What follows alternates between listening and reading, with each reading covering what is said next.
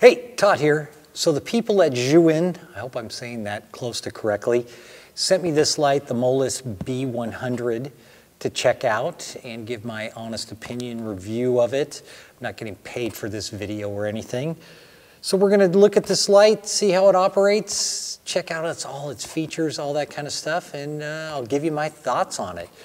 The release date on this will be today, May 16th. It'll be available. So let's open the box and check it out.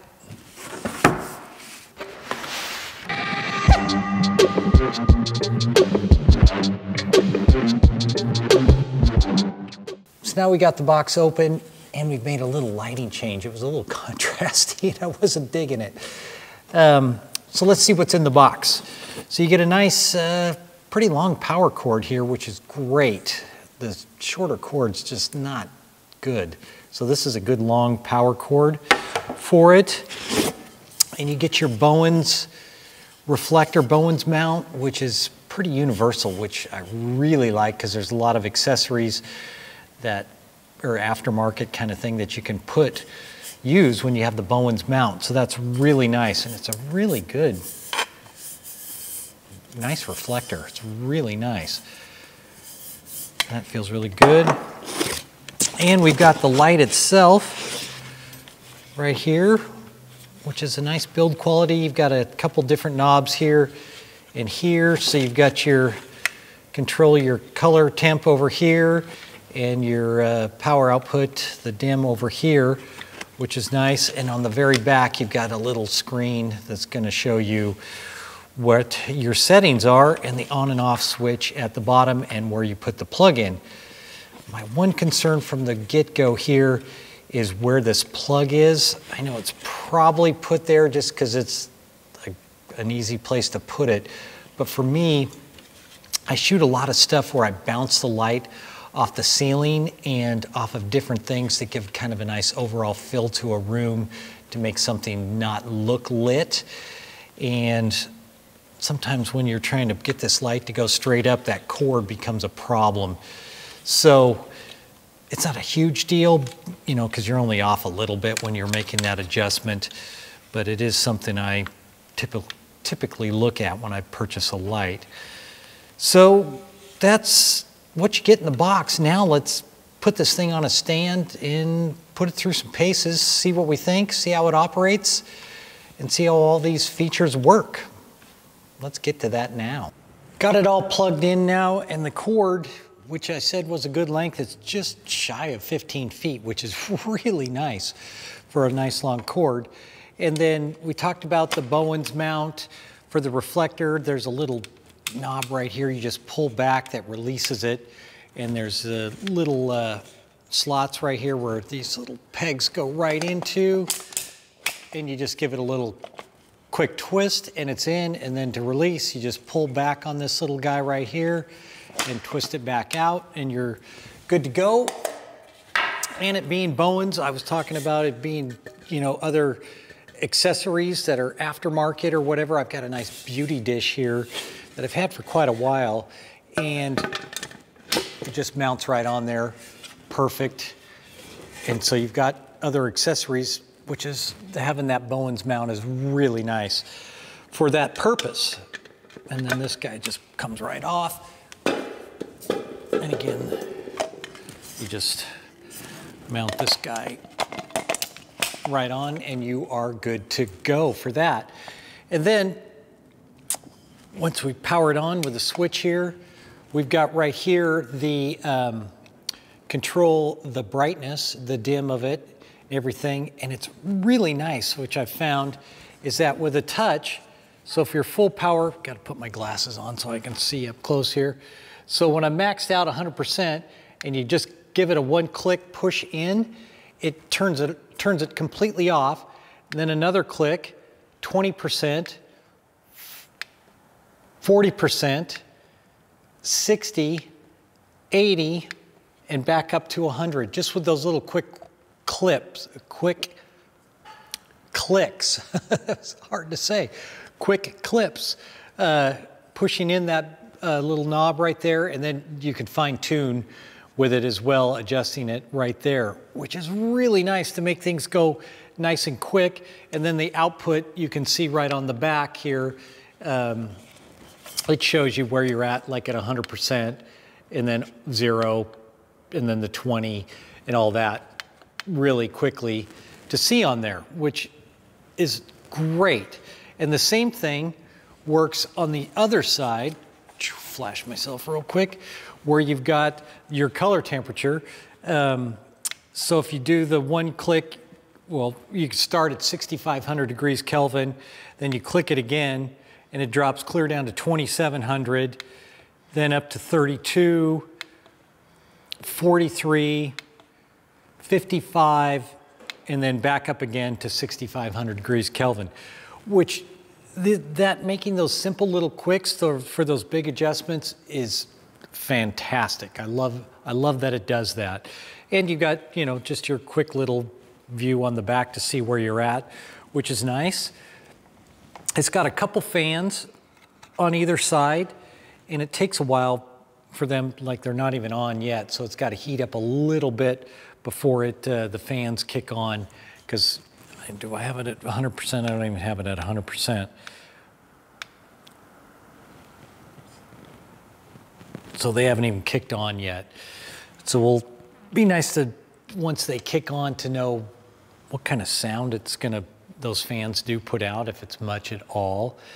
So now I want to do a little quick comparison with my Nanlite Forza 60, just to see output, to see which is putting out more, obviously, and which is brighter, which isn't, that kind of thing. So I'm gonna get my Nanlite, and we'll do a little side-by-side, get the meter out, and look at where we are f-stop wise, output wise.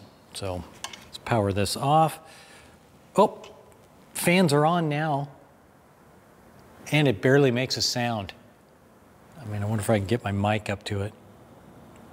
Yeah, I'm right next to it, and it is super quiet. So that's good to know. Okay, so now I got to get another light up. Turned off the background lights so we can get a nice neutral reading out of these guys. And we'll go back 8 feet. I've got them both set at 100% and at daylight, because this is only daylight on the Forza 60. So we'll start with the B100 here first and get our reading at 8 feet. ISO 400 again. I got the shutter speed at a 60th of a second, which we could make that. Oh, that's like f8.5 right there, so that's good. And we've got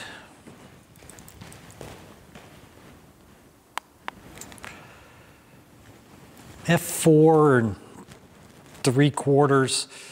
So about a stop and a half difference, which it should be. So a little bit bigger reflector, more power.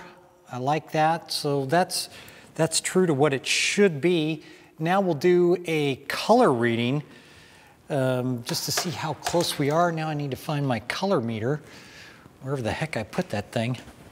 Okay, so let's see what this guy is. Still 100%, still set to daylight. Back out here, good for a distance away.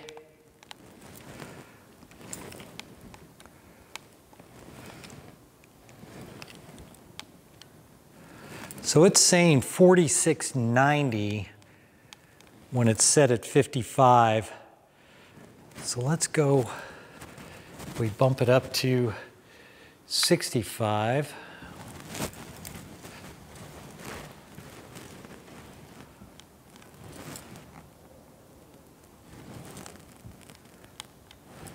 So still a little warm, 5,300 degrees Kelvin when it's at 65.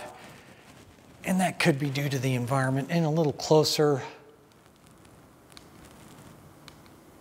Yeah, it didn't make much difference, still around 5,300 degrees. So on your output there, it's a little bit, it's saying it's a little warmer than it actually comes out. So it's saying it's 6,500. So that's actually not quite true. So it's about 53. Let's go down to 32. So 3,200.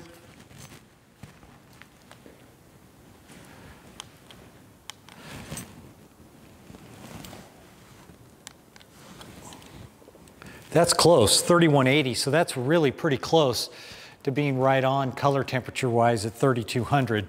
So I like that a lot.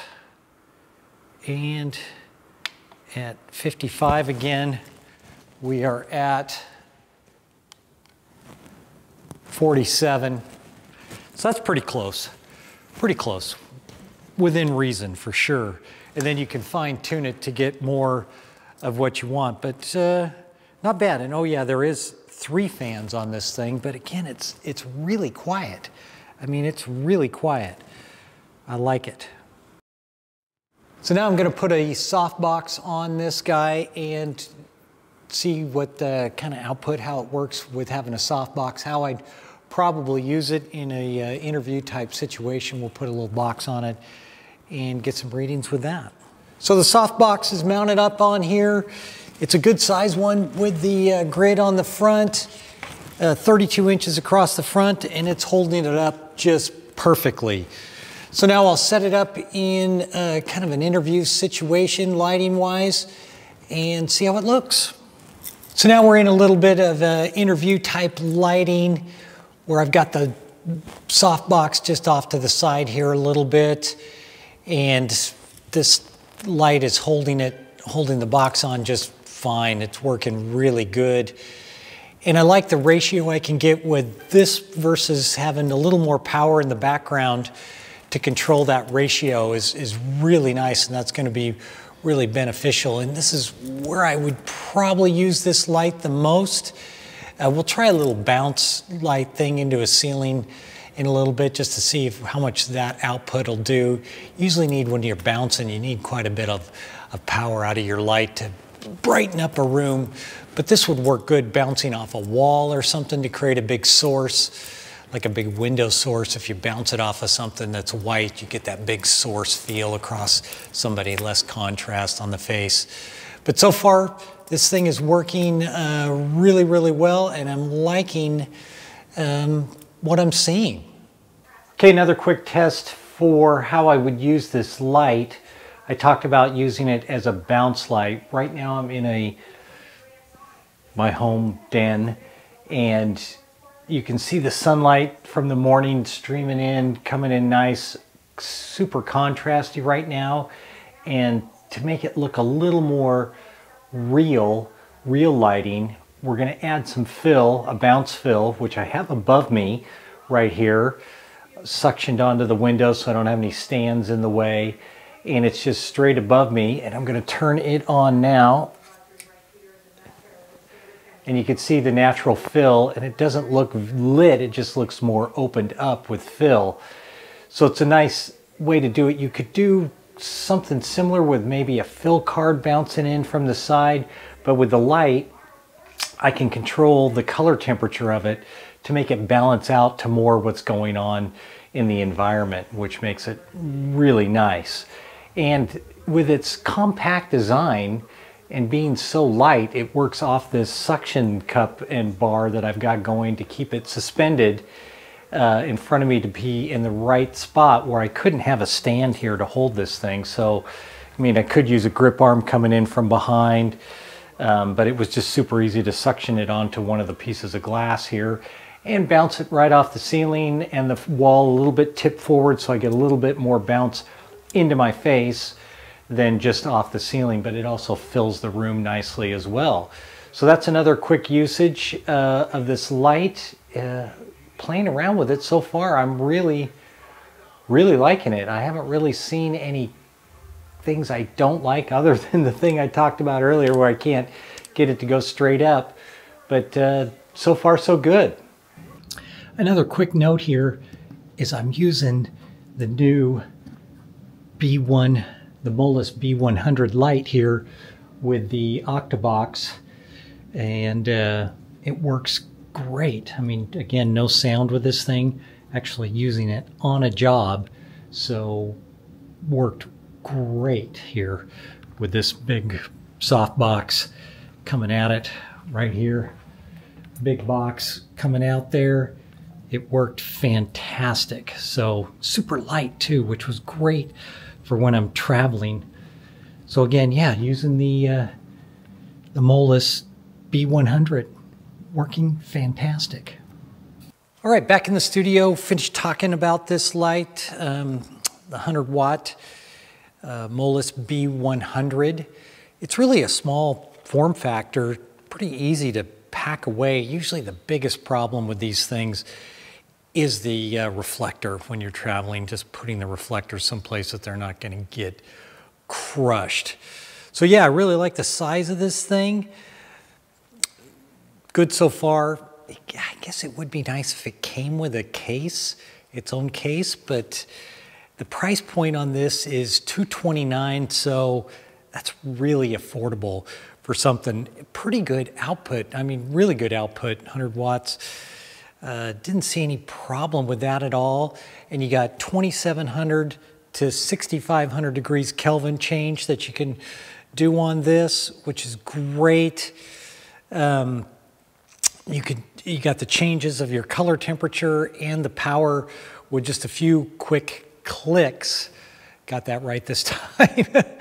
And also there is 13 different options which you can do, different like fireplace and things like that. You just hold in this, this button over here, just hold this in and it brings up the menu for the different effects you can do with this. There's 13 different ones. We're not going to go into all of those, but that's just a quick and easy way to get to the menu on that.